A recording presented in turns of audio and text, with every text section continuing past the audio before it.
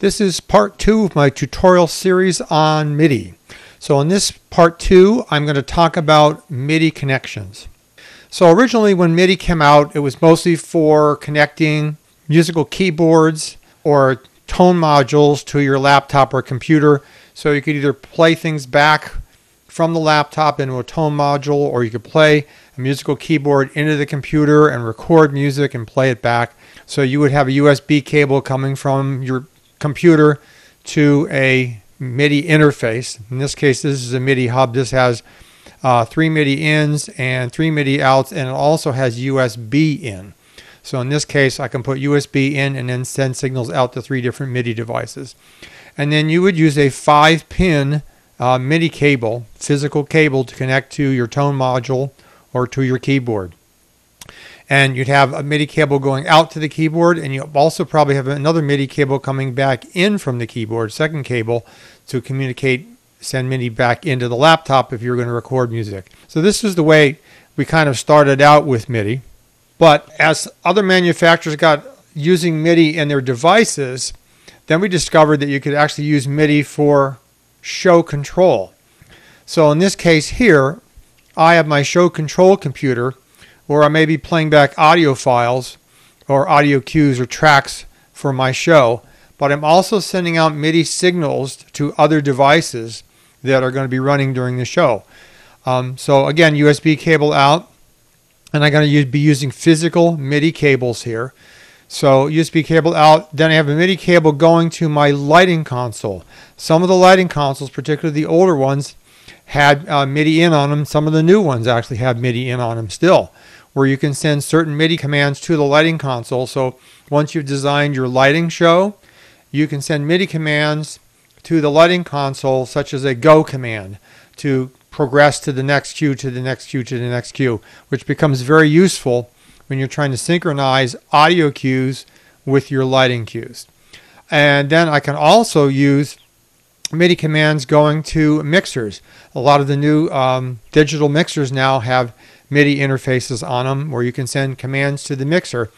And in this case, if you're doing a show, the mixers are capable of memorizing microphone cues. So I might use this to do microphone cues during the show. I have maybe 2 actors on in scene 1 and scene 2. There's 28. I could be sending MIDI signals to my digital audio mixer to turn microphones off and on. So again, it's all about automation. And then I might have projections. I might have slides or actual videos that I'm projecting.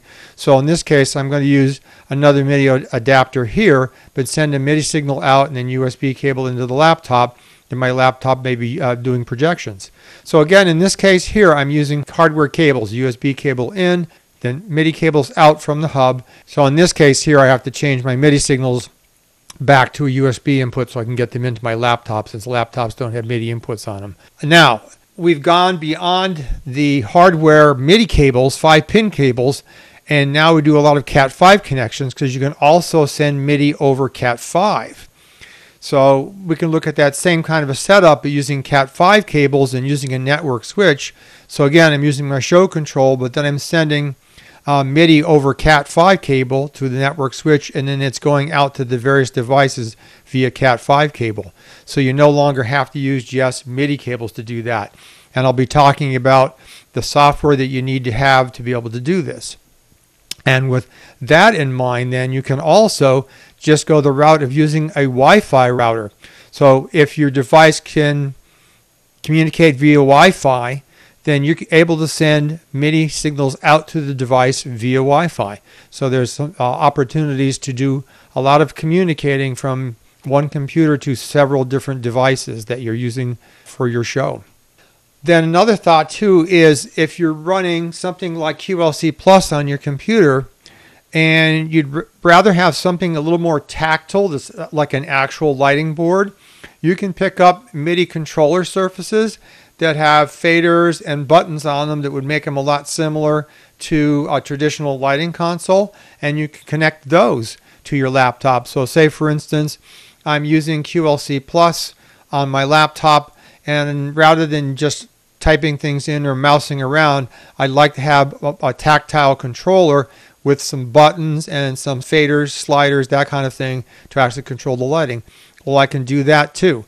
So I'm actually sending MIDI signals from this control surface, and most of the newer control surfaces now connect via USB cable, so it's MIDI over USB cable going into your computer. If you buy an older one, you still might see the 5-pin MIDI connections on the back of it, but most of the newer ones are just using USB, as well as most of the newer musical keyboards now are just connecting MIDI via USB cable to your computer. But that's another use of MIDI, sending MIDI signals into the computer and then using them to control lighting software like QLC+. Finally, we have what we call virtual MIDI connection. So with virtual MIDI, we're creating virtual MIDI cables to connect 2 or more pieces of software within the same computer. So this program over here is going to be playing back cues that are going to be sending MIDI signals over to this program to control lighting cues. So we're going to talk about all 3 ways of making connections then. The traditional MIDI over Ethernet or Wi-Fi, and then finally virtual MIDI cables. So the traditional way of doing it is probably the easiest way of doing it. You can just get a hold of a USB MIDI interface. Something like this works really, really well. Or this is a U6 MIDI Pro. You can pick up on Amazon, and this gives you 3 MIDI ins and 3 MIDI outs connect by USB cable to your show control computer. But then you can send MIDI signals out to any device. So it's fairly easy to understand. You're just going to make sure you set up your show control software to this device, and then you're going to be using channels and note ons and notes off, kind of thing I discussed in my first video about MIDI, to send signals to these devices to have them do various things. So that's probably the easiest one to deal with, just physical MIDI cable connections. Now the Cat5 and MIDI over Ethernet. Let's talk about that for a minute. You're going to need a program that will allow you to do this. And the favorite program that is out there for doing that is this software by Tobias Eriksson. And it's called RtpMidi. And if you install this on your devices, it will allow them to communicate over the Ethernet, both via wired Cat5 cable and wirelessly.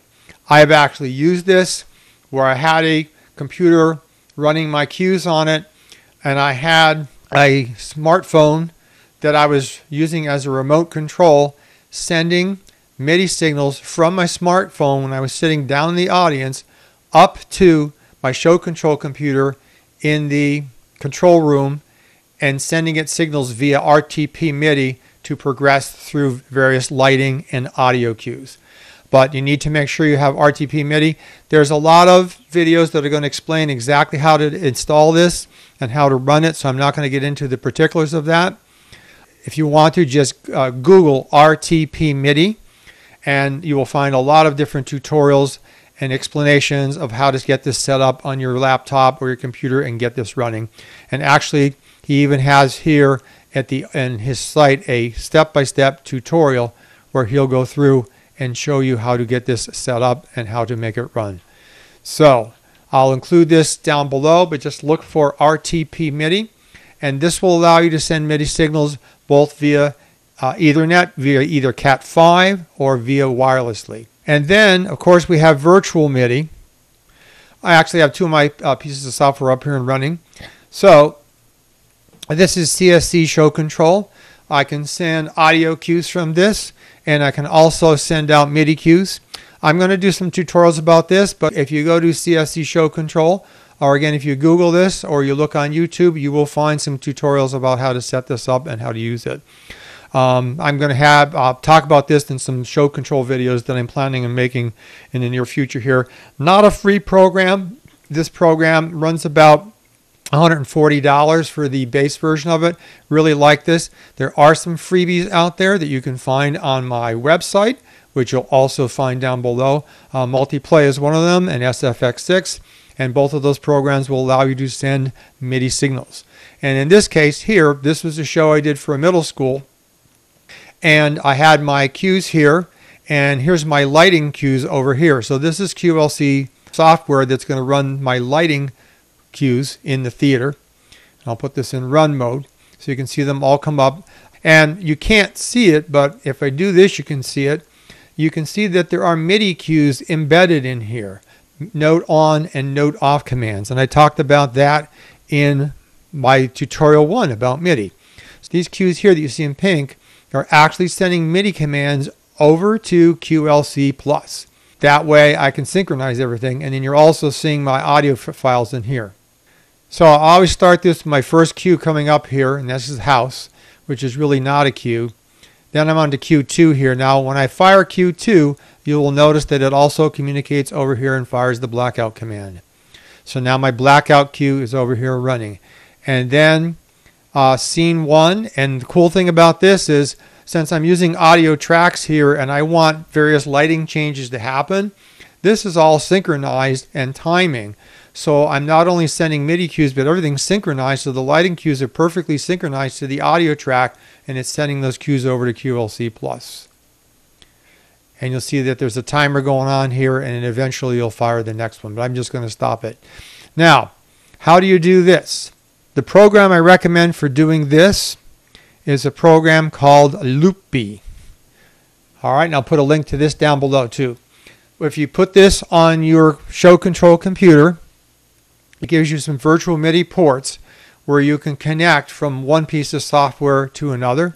Let me just go back to my software here for a minute. So in CSC Show Control, I just go to my MIDI output setup and I look for Loopy internal MIDI, and that's going to be my channel that I'm outputting on.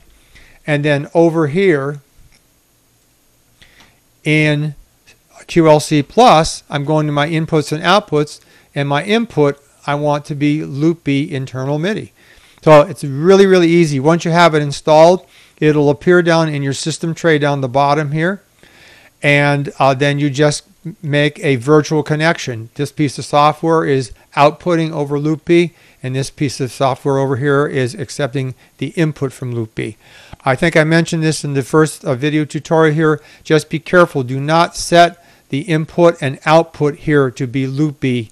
It will cause what we call MIDI feedback, and then you'll notice down in the system tray here that this will mute itself. Then you can open it up, and you'll actually see a check mark on the mute and unmute that.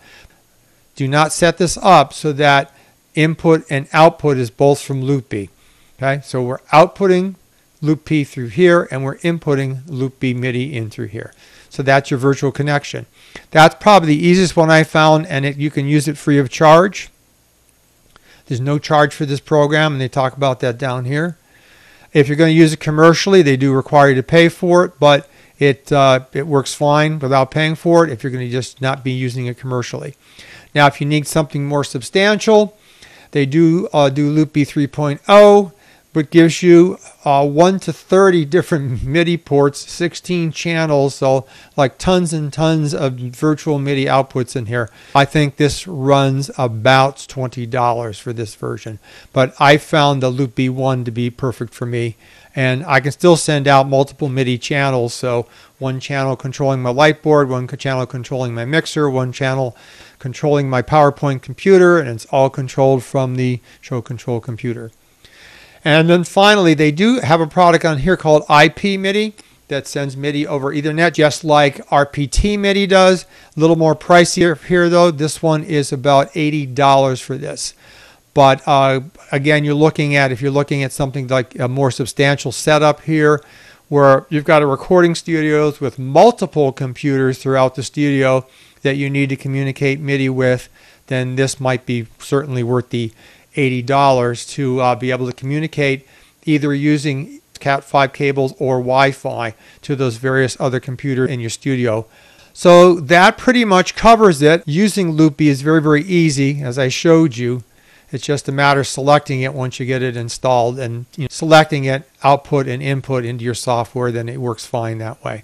Refer to some of my other videos about QLC Plus on how to automate faders and cues and buttons using MIDI. It's going to be working the same way whether you're using a physical MIDI controller with a USB cable or whether you're sending virtual MIDI signals from a piece of software over here. Finally, I did recommend, and I have talked about this, make sure you grab yourself a copy of Midi-Ox. This is really, really useful for troubleshooting MIDI connections. So if you're, whether it be virtual MIDI or you're sending MIDI over Cat5, it's very useful, or actual MIDI. I've used this in the theater for troubleshooting a computer sample software where I had to use a keyboard to send MIDI signals to the sample software to be played back during a show, and we're having trouble having to communicate, and was able to solve the problems using Midi-Ox. So might do a tutorial on Midi-Ox also in the future, because it's not just being able to monitor, but it also has MIDI mapping in it and MIDI filtering, which allows you to do a lot of different things and a lot more control over what your MIDI is actually doing in your control setup.